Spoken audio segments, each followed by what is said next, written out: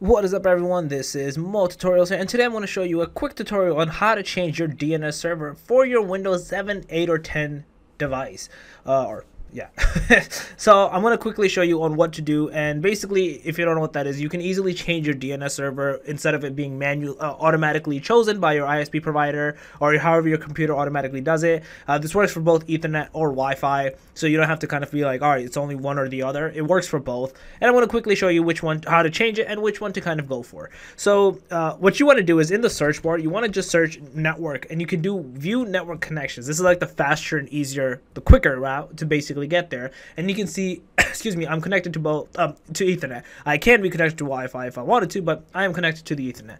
What you're going to do here, you're going to right click into this, and you're going to click into properties.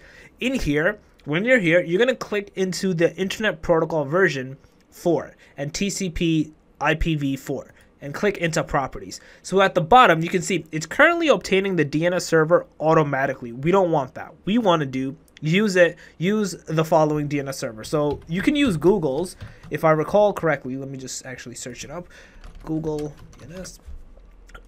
It should be, yep, this was it, 8.8.8.8 and 8.8.4.4. So this is Google's public DNS servers that you can use. This does make your internet faster. It does kind of help alleviate some network issues. It does a lot of the stuff. I know some people say no. For me, it does. A lot of network errors that sometimes happen, they kind of go away. A lot of issues that happen, and it does kind of speed up the thing as well.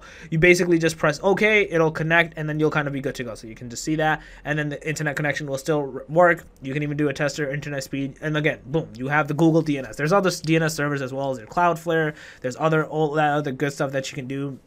And yeah, that's basically it. So yeah, like I said, a very quick tutorial to show you how you can change your DNS instead of it being automatic. So yeah, if you guys have any comments, questions, or concerns, just let me know in the comment section below. More than happy to help you guys out. If you guys overall like this video, please smash that like button, helps a lot. And if you guys are new to the channel, make sure to subscribe and click that notification bell. And that more tutorials out. Peace.